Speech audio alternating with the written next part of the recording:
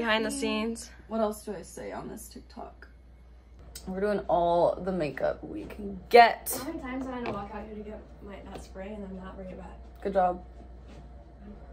What spray, poopery? I don't know if this is actually how they rub it in, but I do. Don't worry. But I do. Oh, and it gets on my baby hairs. That's so annoying. My mom's gonna put a braid on one side of my hair. That's so cute. I'm putting the bow in mine. I got my hair done. It's really dark and I love it. What else? This is my dress. Okay, update. My mom did my hair. She did a braid on this side. I decided to pull it back since I have this ruffle on my dress. Then this side is just curled. Got the pearls, jewelry.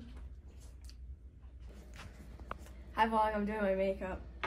Right now I'm gonna put some setting powder on. And you're all dressed and your hair's done. Yeah, but I still have my pants on because I don't want to get cold.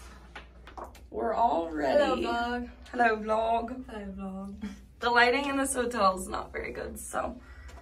Thompson, El Paso County Raceway. Say hey vlog. Hey vlog. We just ate dinner and dessert. And we forgot to vlog.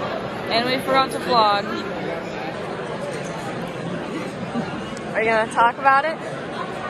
No, they picked the best picture possible. What a nice looking car.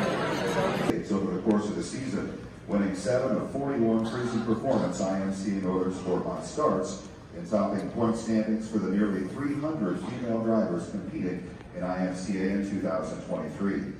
Carroll, a top 5 finisher on 20 nights, found victory lane at Stewart Speedway 3 times, while getting single wins at Interstate Speedway, Independence Motor Speedway, Univista Raceway, and 141 Speedway. 26th nationally, she was one of just 4 drivers placing in Harris Clash, Captain of the Creek, and Super Nationals main events. Please join me in welcoming the 2023 IMCA Lady Eagle Champion from Ames, Iowa, Taylor Kuhl.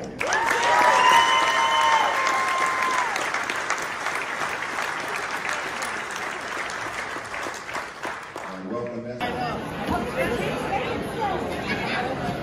Turn around.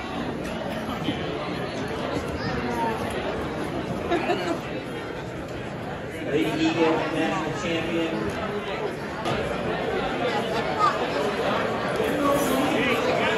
Got a custom suit. It says IMCA Racing Lady Eagle with my name on it. And